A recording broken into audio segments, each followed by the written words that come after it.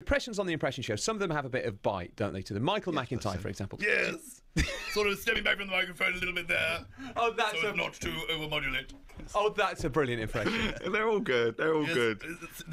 I was looking in the man drawer, my man drawer. I was looking in my man drawer. Ricky, I love doing the impression of you. Actually, Queen just wanted I think that might be the best impression of yours I've seen you do yet. Oh, Brian Cox was ridiculous. That's amazing. Did you hear that earlier? But it's also, there's no clue that you can do Brian Cox. It's so unlike your whole Tom, everything about you. It's totally different. So that's a bit of wizardry. Ricky obviously heard that earlier, but didn't see it, and you do some of the mannerisms. Would you mind doing a little bit of your newest impression, Brian Cox, once more, John? Well, I was talking about the great gas giants of Jupiter and Saturn, and if they were the size of a football that smelled of PVC you get from Woolworths, then Uranus and Neptune perhaps would be tomatoes or a tennis ball.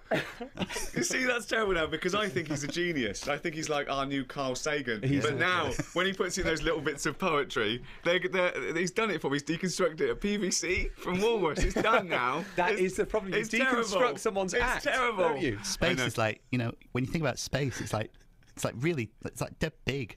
It's like there's loads of it. Vicky Wembley says, Richard, John does a really good David Brent. Will he do it in front of Ricky? Well, I was going to say, I love doing the impression of you, Ricky, because, sometimes you don't need words, okay? Little nuances, little things like that. Creepy, isn't it? It's weird, isn't it? That was quite a challenge doing the impression next to the person, but then it's sort of helpful because you're sort of there and I can have a look. And I know. That.